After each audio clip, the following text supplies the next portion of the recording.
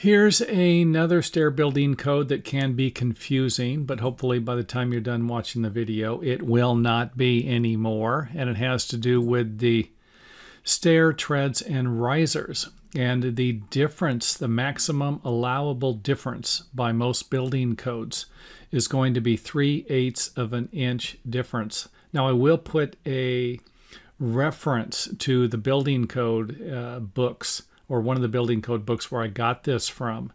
And remember that not all building departments around the world, these videos are watched all over the world, they are not always going to be the same, but they might be close.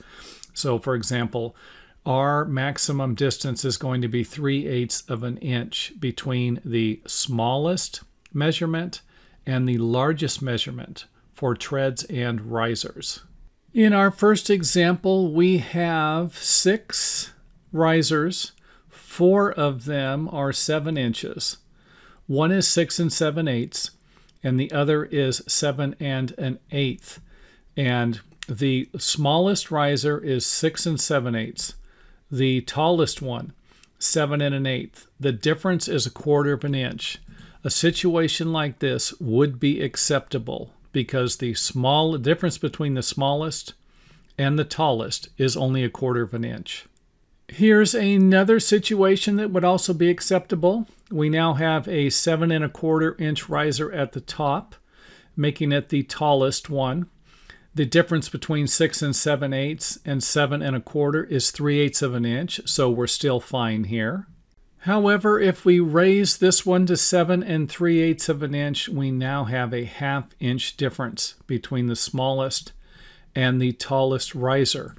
And this, of course, would be a situation that wouldn't be acceptable to most building departments. Now, the same principle applies to the steps. Maximum difference between the smallest and the largest. In this case here, we have a 1/2 of an inch. Something like this is not going to be acceptable by most building departments. However, a situation like this probably will. So if we take our smallest tread width or depth and the largest, we have 3/8 of an inch difference. So each step can be off a little bit, just as long as the difference between the smallest and the largest is not more than 3/8 of an inch. So I hope that makes sense. Now, the biggest problem for something like this is usually going to occur at the bottom or the top of a stairway or a landing.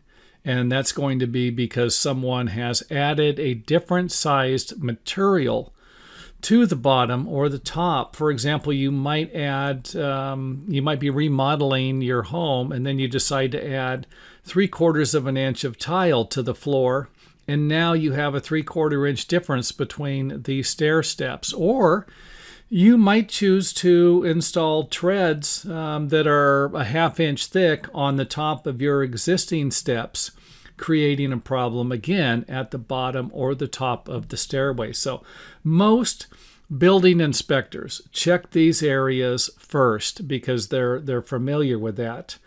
And now you are also. So hopefully this makes sense.